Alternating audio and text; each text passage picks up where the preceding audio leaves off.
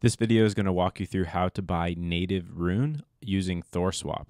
This will allow you to have Rune in its actual useful form, which is the native THORchain Rune, so it could be added to liquidity pools or swapped with other assets. And you're also having true custody over your Rune as opposed to holding it on a centralized exchange. So Rune is, of course, the native token of THORchain, which is a protocol that allows you to swap tokens across different blockchains.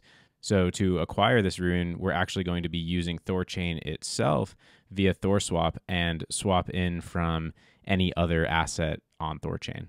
So it's going to be just one single swap from whatever token you are starting with to native Rune. But of course, first step is going to make sure that we have a THORchain compatible asset in a wallet that we can connect to THORSwap, so then we can be ready to do that single swap. So you do have a variety of different assets that you could be swapping from and various wallets that can connect these various assets. But for this particular example, I'm going to be using XDeFi, which is a multi-chain browser wallet, and I'm going to be swapping from BNB. But the process is the same from any token. Just keep in mind that you are trading using these actual blockchains, so the native fees do apply. So BNB is one of the cheaper options. So I can see my wallet connected, and I can see the various chain addresses and balances. And I currently don't have any BNB, so I'm going to send it over from Binance, a centralized exchange, just to show you that process. But this would be the same for any chain. If you wanted to start with Litecoin, you'd send Litecoin in here. If you wanted to start with Bitcoin, you'd send Bitcoin in here. Ethereum and ERC20 assets would, of course, be here at your Ethereum address. So if I need to get my asset in here from a centralized exchange or from a different wallet, I'm just going to copy the chain address for the token that I'm going to be sending in. And in this case, that's going to be BNB. So again, I've got my BNB address, but same process would go for any of these assets that you wanted to start from. So I have some BNB over here on my Binance. So I'm just in my wallet, and on BNB, I can withdraw. And whenever you're doing a withdraw or a send, just make sure you're selecting the right coin and you've got the correct type of address that you're sending to. So in this case, I don't need a memo, but just a note, if you were ever sending to a centralized exchange, be mindful of needing a memo to make sure that it gets into your account. I can see that it detected that the address is correct. BNB addresses start with BNB, not to be confused, by the way, with Binance Smart Chain. Those start with 0x. So my BNB address is receiving BNB. Everything looks correct, and I'm going to withdraw all of this BNB and just confirm, and there will be a few security steps just to follow through with.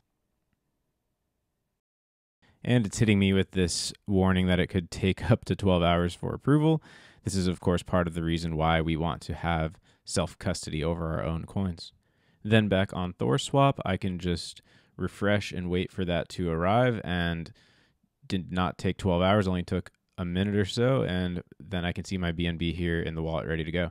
So now we get to do a decentralized swap on THORSwap, and all you have to do is select your from and to token.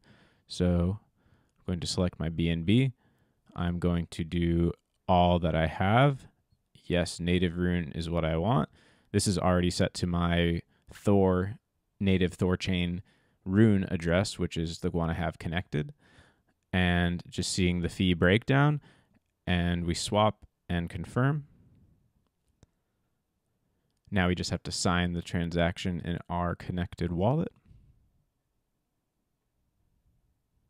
And we can see the swap pending here. As far as amount of time, it depends on which token you're sending in and just the speed of that particular blockchain. But you can always track it here, and you'll see it pending your receiving token here.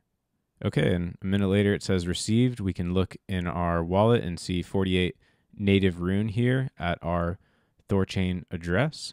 And that is the same process for any decentralized swap on THORSwap, any chain to any chain.